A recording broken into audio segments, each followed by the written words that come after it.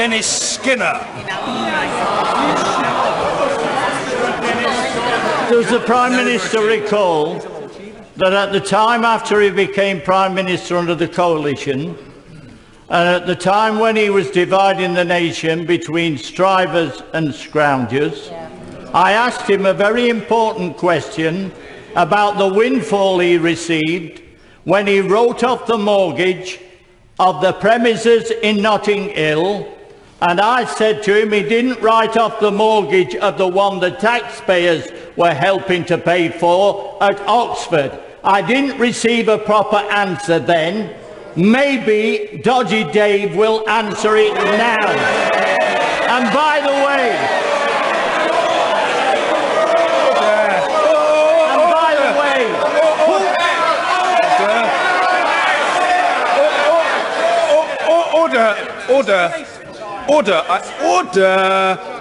Order. I must ask the honourable gentleman, order.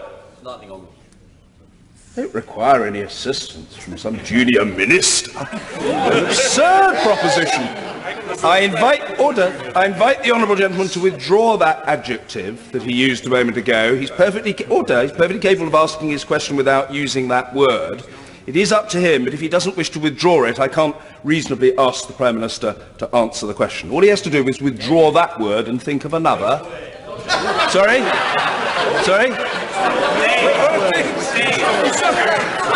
I think he knows the word beginning with D and ending in Y that he inappropriately used.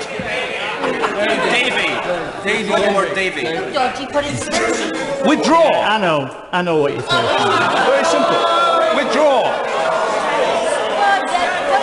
This man has done more to divide this nation than anybody else. He's looked after his own pocket.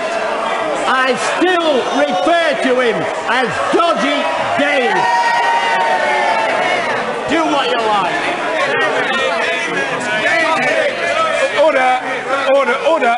Order. I'm sorry. I must ask the honourable gentleman to withdraw the word. Very well.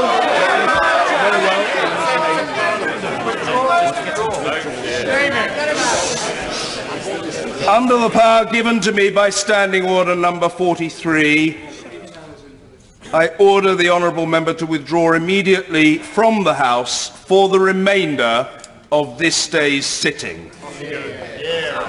He's used to this.